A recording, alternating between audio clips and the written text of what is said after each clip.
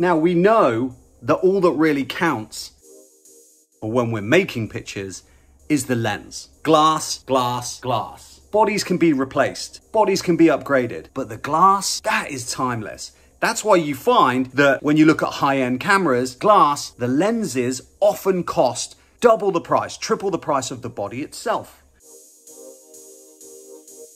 Manufacturers will upgrade bodies as their R&D improves, but the glass, timeless. Some of that older Carl Zeiss lens, Voigtlander and Leica, they just last. This video gets you a Leica lens for no money. Don't spend money on those high-end cameras until you've tried the glass and see if you like it. Now, Panasonic partnered with Leica, if you didn't know.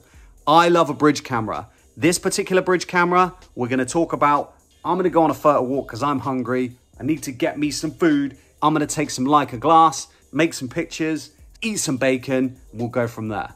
Let's go.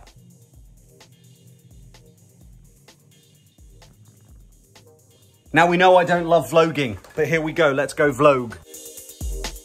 We're outside, it's a beautiful day. First test, bulb test, let's go. I don't even have to look through the viewfinder, I can just look at my screen. Second test, plant test.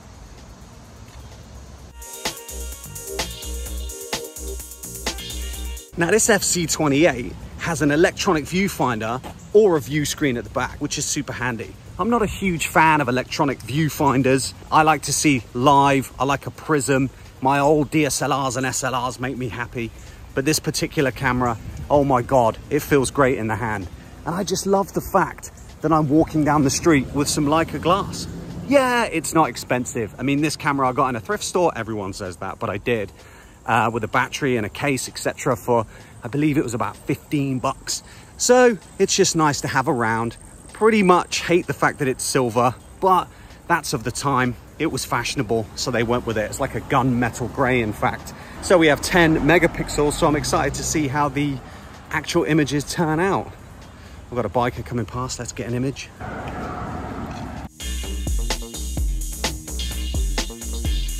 Not bad speed when you push the shutter, it kind of takes that picture instantly. I know that sounds crazy, but some of these older digicams, some of these older bridge cameras are a little bit slower. Let's test the zoom here.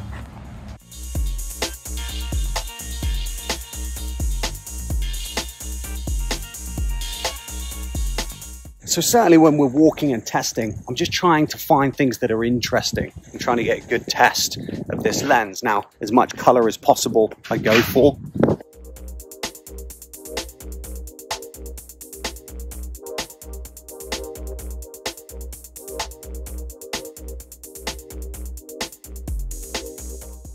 And we'll have a look, see how Lightroom manages with those images. Ah, this is a cool car. This is an old school Volkswagen Golf.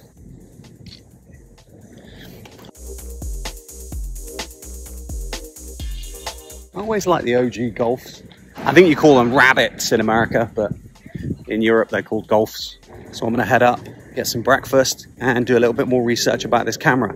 But at the end of the day, when I thrift shop, if I find a camera that's, you know, less than 30 bucks in the case, looks relatively new, battery, SIM card, etc., I'll get it. Listen, if you find a digicam in the thrift store and it has a SIM card and it's less than 30 bucks, you know, get it.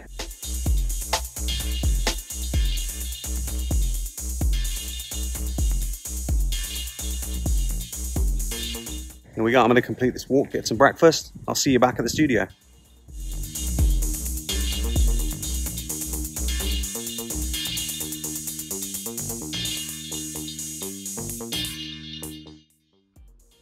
The FZ28 then, the Panasonic Lumix FZ28.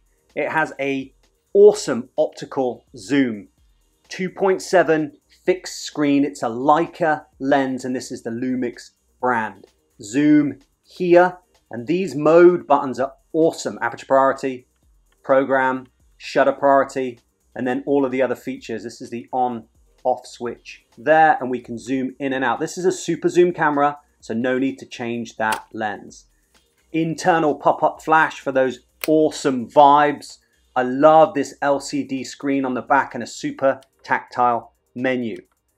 Love the fact that we can play back. Also has a HD 30 frames a second video recording, and it takes SD cards. Castar then, thank you for the battery, Castar.